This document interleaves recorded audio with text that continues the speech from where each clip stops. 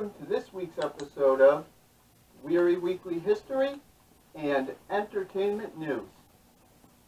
Massachusetts is currently experiencing a downward trend in COVID-19, so many businesses and arts and entertainment venues have begun to reopen, albeit with multiple restrictions.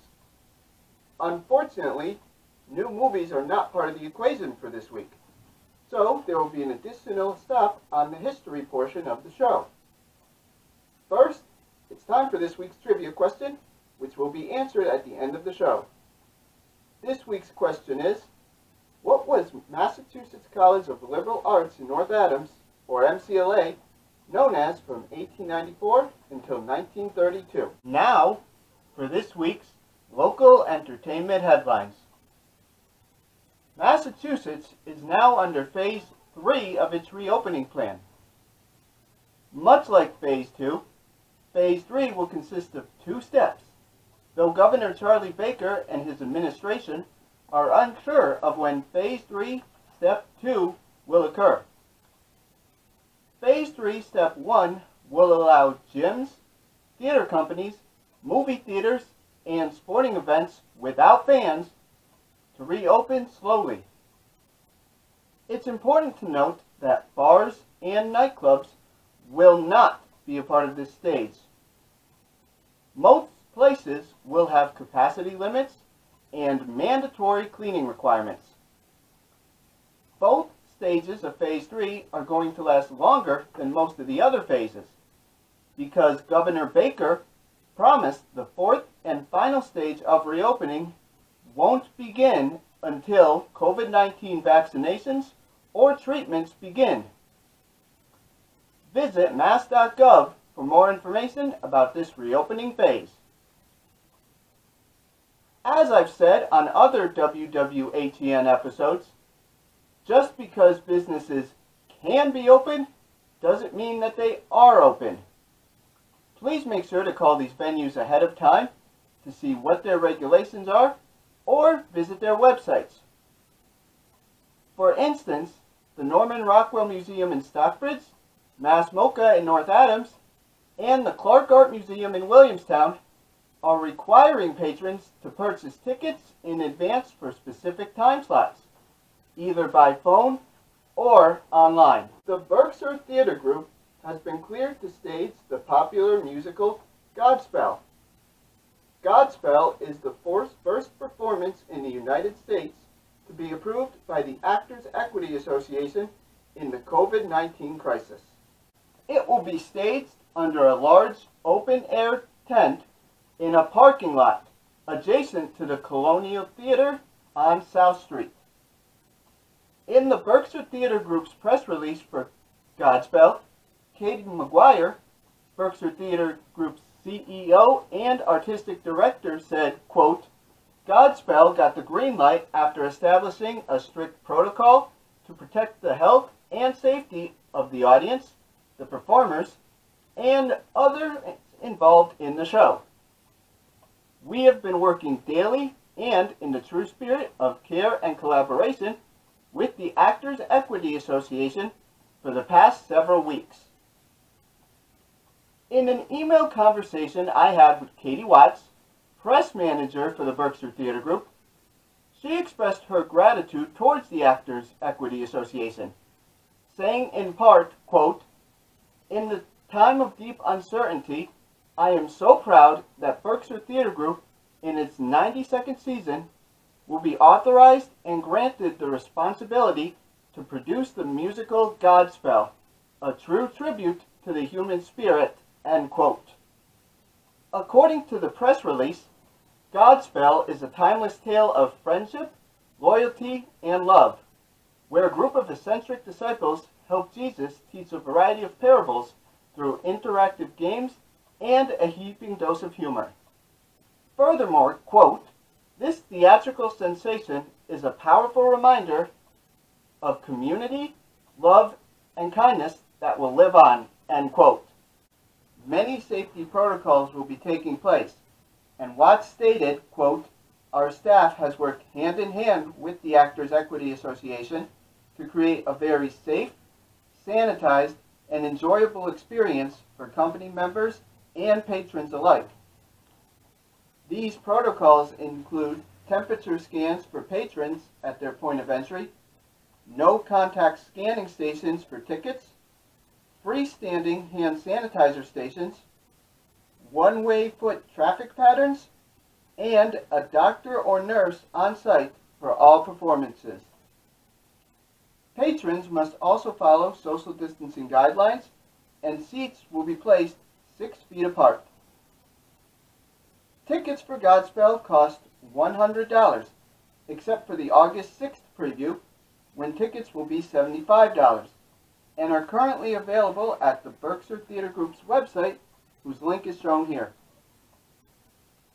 This is the only official website to purchase tickets for the Berkshire Theatre Group. You can also call BTG at 413-997-4444. The play is scheduled to run from August 7th through September 4th. Shakespeare and Company has been allowed a permit to offer drive-in movie theaters. The Lenox Zoning Board of Appeals voted unanimously to allow the theater company to show movies at Shakespeare's campus at 70 Kemble Street. They will be teaming up with the Berkshire International Film Festival to show a wide variety of films every Thursday through Sunday starting July 23rd. Although no specific films have been chosen, programming will include a variety of documentaries, narrative features, family films, and animated movies. Friday nights will be Shakespeare night, as the company plans to show a variety of different films based on the playwright's work. Tickets can be purchased at biffma.org. Ticket holders will be admitted to the parking lot starting at 7 o'clock p.m.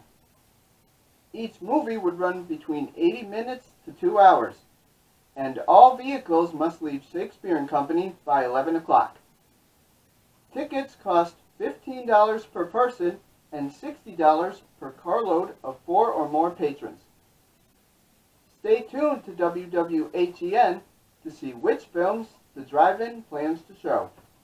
In other Shakespeare and Company news, it was announced that the theater company is launching a springboard fundraising campaign to help furloughed employees. Shakespeare and Company's administrative offices are running on limited hours and operations, and many of the 26 full-time employees are furloughed. The managing director, Adam Davis, said, quote, "Recently, we announced the Springboard campaign to raise $500,000 to help address this year's earned revenue shortfall and place the company in the strongest position to reopen its facilities. Longtime friends of the company launched the campaign with a $50,000 matching gift to encourage others to support the company during these unprecedented times. We are incredibly heartened by the strong response so far to this critical fundraising drive," end quote. Shakespeare and Company is optimistic that fall programming, including a popular fall festival of Shakespeare and educational opportunities, will resume, presumably sometime in November.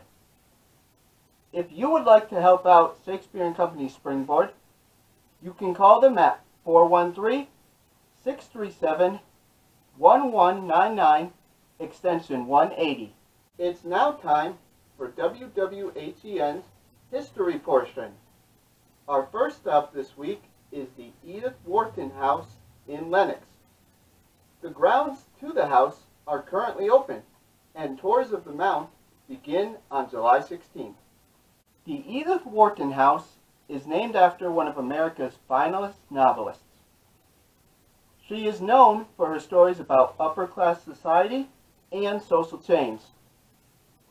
Among her most famous novels include The Age of Innocence and Ethan Frome.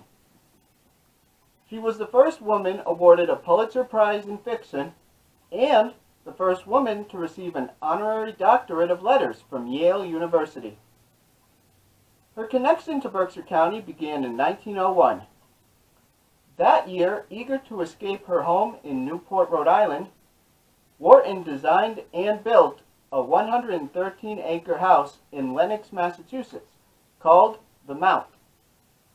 According to the Mount's website, this home met Wharton's, quote, needs as designer, gardener, hostess, and, above all, writer, end quote.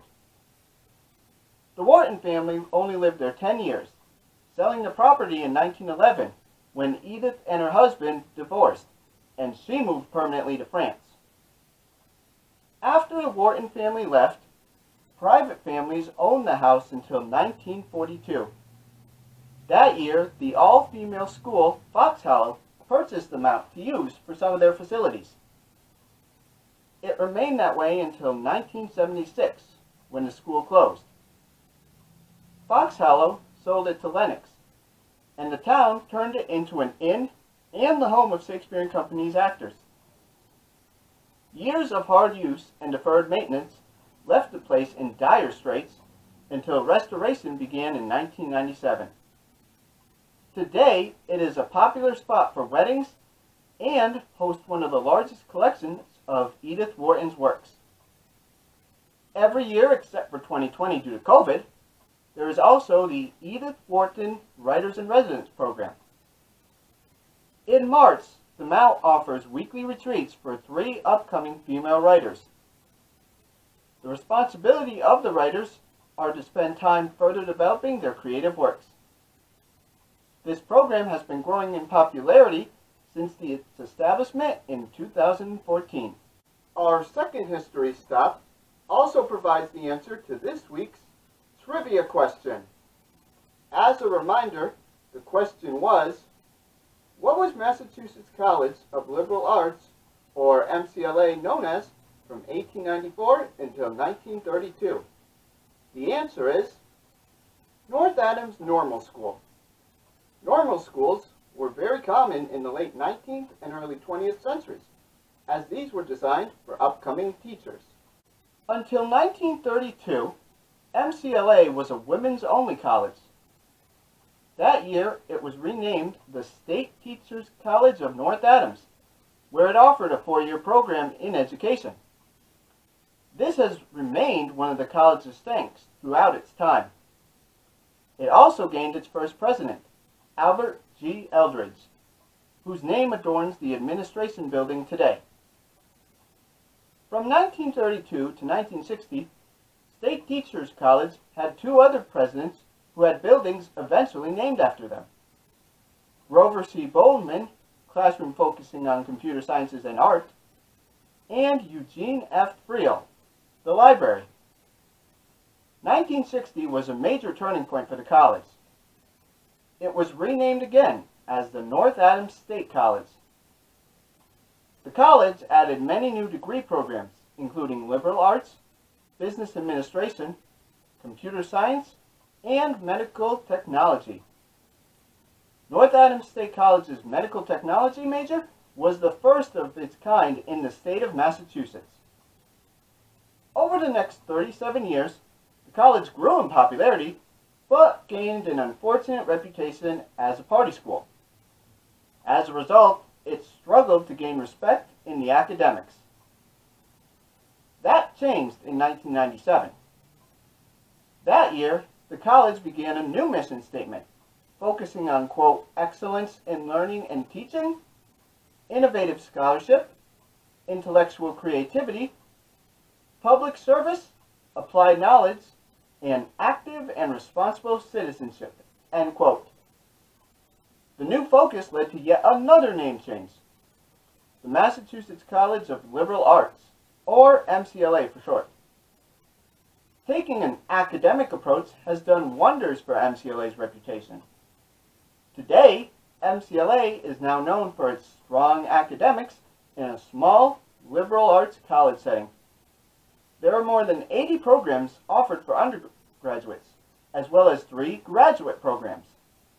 For the past 2 years, MCLA has appeared on the U.S. and World News Report's Top 10 Public Schools, reaching a peak of number 7 last year.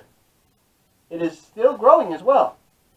The school has added programs in communications and the health sciences, merging with Southern Vermont College when it closed in 2019. MCLA may have struggled to find its footing early on, but today it is one of the best public liberal arts schools in the country. That ends this week's episode of Wehry Weekly History and Entertainment News. You can watch this week's episode on PCTV Channel 1301, CTSB TV Channel 1301, and NBCTC Channel 1301. Air times on all three of these networks vary.